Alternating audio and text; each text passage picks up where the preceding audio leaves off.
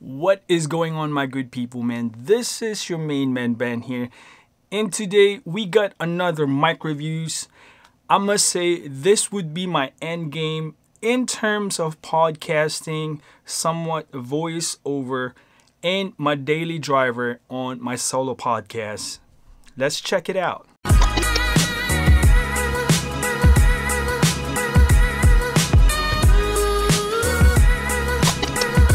Today, guys, we're gonna talk about two microphones, fantastic microphones. I must say it's one of the best in the industry. If you're talking about long-term goal in podcasting voiceover, these two microphones are, I must say, the cream of the crop for pro level without overspending. Again, without overspending. We are talking about the Rode Procaster, my daily driver for at least 70 episodes. Amazing Rode microphones, man. Australian microphones are amazing. I use this.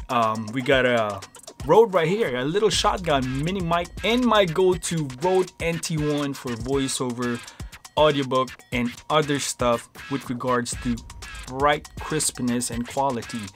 Overall, Rode is amazing. Now, the other hand, I admit this is the first time I have used the ElectroVoice, and I was debating on the RE20 and the RE320. That being said, I was able to get my hands on the SM7B. I know they're different, but somewhat, I must say, I kind of like the brightness, and I went through the little brother, the RE320. Now, let's test it if I made the right call. So what we have today, guys, is this two awesome dynamic microphone. I'll post the link in the description later. We're not gonna go with the specs. We're gonna go right over to the nitty-gritty of these things. But we are recording, as you can see, at the PodTrack P8. Both of them, as much as I can, is in the correct and proper level. There's two right here, 1 and 3. They are at the same level as much as I can. That way we have transparency on the actual test. Okay, like what I said, I have the Rode Procaster for at least a year now. Yeah, a year, 70 plus episodes recorded in this bad boy. And what I can tell you about this, the signature is just fantastic. In my voice, I like it. It's not too muddy. It's not too bright. It's just perfect balance. By the way, this is PodTrack P8. We have an onboard processing happening in here, and we are activated in that method. And on top of that, guys, the PSM1 is so affordable. By the time that I bought this microphone, I got the PSM1 at an open box in Amazon for $10, but it retails now at $39. Not that bad to hold and, you know, support this type of microphone. Let me do this real quick just for references. You cannot hear the thud in here. If you touch this body right here, you would understand what I'm saying, because I'm going to do the same thing here. And amazing, amazing shock mount for the Rode, value and what it gives. I'm going to tap on the desk. That would be the wood part. This would be the matte part. Barely anything. If you're really talkative and if you move a lot in your desk, that would be critical. But other than that, guys, all metal body, 10 years warranty, signature of this microphone. There's a reason why it is amazing. But hunting on that perfect, because everybody got different tones and voice, this is what we got for the Rode Procaster. We're going to switch on the RE320. Now we are in the RE320. This microphone will retail around $299, but you can get away with, you know, reverb or other Sweetwaters, $250, $230 used. Sometimes they got sale. Amazing microphone. Build-wise, same as this guy right here. I think this is much more heavier though. But Evie has been in the industry for a long time. Fraser has it for 16 seasons. The RE320, which is the big brother of this guy right here. And I'll give you my 2 cents real quick. The tone of this one is a little more brighter. If you're a guy that does not want to process your audio, like, you know, going to Audacity or any software that you use to edit your audio or post-process it, right out the box, this guy is fantastic. On top of that, there's a switch underneath for a kick drum mode, which is a curved one. No, that was for voice, and the flat one is for kick drum. So this is a dual purpose microphone. If you're a musician, you're going to benefit for other usage of this one. And I've heard things and seen it as well. It responds amazing on acoustic guitars or anything that relates on recording with the microphone, musical instruments. And the most important thing that I like about this is I don't know if it's really effective, but as far as I can tell, I have recorded 1 episode in this guy, the variable D technology. What it does is the proximity effect. Now, proximity effect is how far you are, how far you are from the microphone's diaphragm and the source of that sound. Variable D technology somewhat cheat everything in that method. You see all these gills in here. What it does basically is when you talk a little closer right now, the microphone should be a little louder because the proximity effect is being engaged since you're talking closer to the diaphragm of the microphone. If you pull away, technically, it does not change.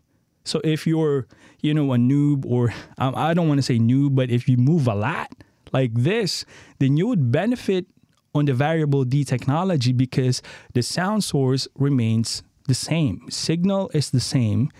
And that being said, that's, I would say, the main selling point of this microphones, of course, aside from the look. That's subjective because a lot of people doesn't like it, but that would be the main thing for this microphone. Okay, we're going for the cons. This microphone runs a little hot, meaning it's brighter, it's much more sensitive, and both microphones, by the way, is susceptible to plosives. I have run this Procaster for 70 episodes using a big filter, a metal or a mesh, either way. It's shown into my podcast with that big metal grill. But really, I don't want to cover my face in it because I do run a video podcast as well. So I got this little plastic thing with an Haken filter in front of it to use and not, you know, block my face, you know. But you can get the much more expensive ones for like $50 or I would say $75. I don't want to put that kind of money on a filter, where else this plastic filter, you can get it for $15, and the Haken filter, you can get an aquarium sponge filter and does the same thing.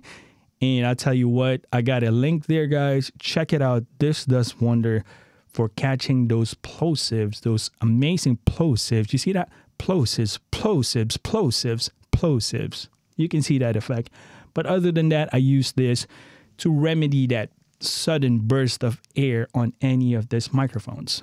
Now, which one do you like? Let's do a quick test.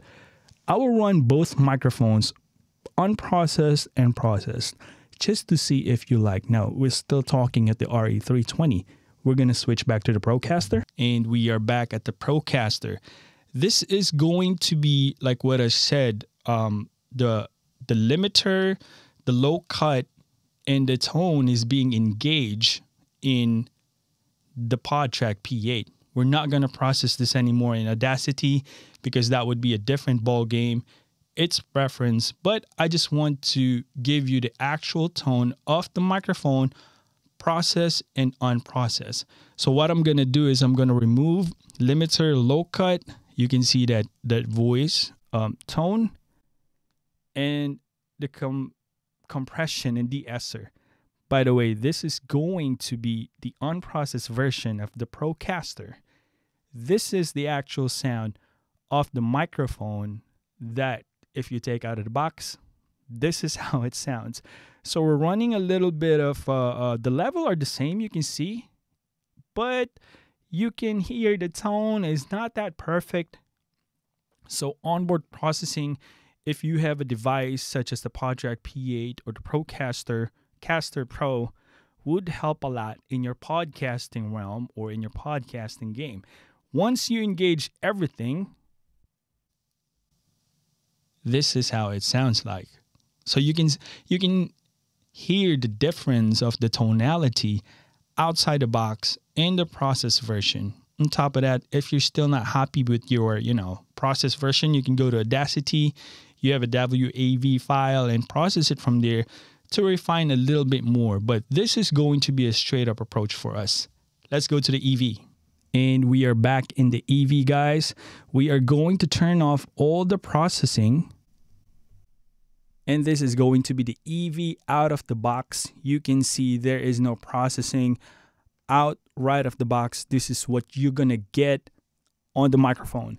That's what I say. Outside any processing, if you don't like any processing, this microphone sounds amazing right out the box. If you like that type of thing, I think don't go in to get the RE320, the bigger brother, for $459. If you don't like processing, you don't want to study it, this is the one. We're going to engage the processing now on the onboard thing for the PodTrack P8. And this is going to be the process method, or the one that is running to the PodTrack P8 connected to our RE320. Let me know what you think. Okay, final thoughts here. Final thoughts. It's nice to have choices when you record or, go in to determine which microphone fits in your own voice. Everybody has different, tones. You got probably your pitchy voice, or you got warmer or lower voice. It really depends. But looking for that type of signature of microphone can be tricky. If you want to go like really safe, I would say go get the Procaster. This has been a workhorse, amazing microphone. This is not going anywhere. It's gonna get stashed in my microphone cabinet, and that's mine forever. Plus 10 years warranty in this bad boy. You cannot beat it. Now, if you want to have a little sparkle, I must say a condenser feel microphone with an attitude of the dynamic microphone, which is very forgiving on background noises such as, then get the EV RE320. But there's a caveat here, guys. I did not invest on its shock mount filter, because the shock mount filter almost the same price as when I got this awesome microphone. Yes, it's $100 for that shock mount. And I do have a shock mount here that fits on the EV that I used to use on my Audio-Technica AT2020 condenser microphone. But it's really not that effective, I must say, because when I tap the board on the table, you can hear that. This one did not have that, bad tap. And in the mat of the table, very sensitive. What I'm saying here is that if you want to get the perfect microphone, you have to have a compromise. Now, I like the signature of this one because I can play better, because it has that airy feel, and that I would say the higher frequency is amazing. It does feel like a condenser microphone, and I dig on that one. So overall though, it really depends. There is no one way answer if you like this or this.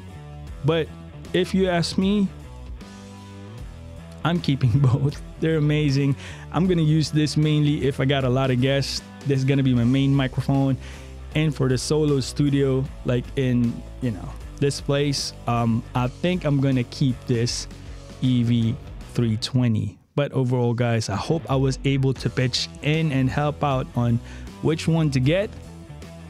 Always remember though, God is good all the time. Thanks for watching. Peace out.